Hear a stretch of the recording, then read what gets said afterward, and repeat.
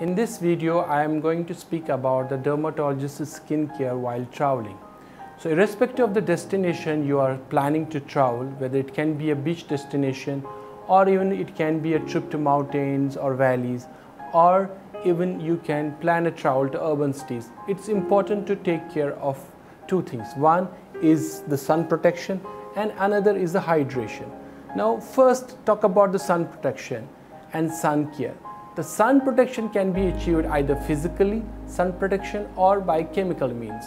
The physical, we mean to have a proper clothing which will cover your body properly. You can use a broad brimmed hat, or else also you can put glares and even use the scarf while you are traveling to prevent your skin from excessive sun exposure, which gives redness and eventually tanning and burning.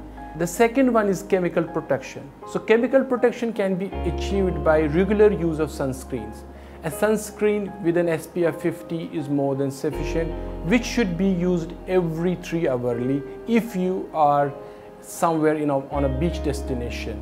The sunscreen, which is called a physical blocker and a chemical blocker, which can cover both UVA and give protection against UVB rays. The UVB rays actually give you tanning, redness and sunburn and can cause skin cancers for that matter. But the UVA rays actually makes your skin look aging and gives photo damage and photo aging, eventually gives you premature aging and wrinkles. So a sunscreen which covers both UVA and UVB is recommended. The second important thing is hydration. So hydration can be achieved by proper use of moisturizers. For example, if you are planning for a summer destination, you can use moisturizers which are rich in ceramides, jojoba or shea butter, and should be used every 2 to 3 times in a day, or you can repeat it every 4 hourly.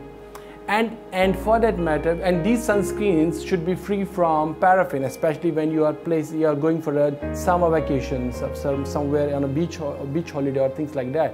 But if you are going for a vacation where it's snow or it's cold, you can use moisturizers which are rich in glycerin and which are rich in some liquid paraffin.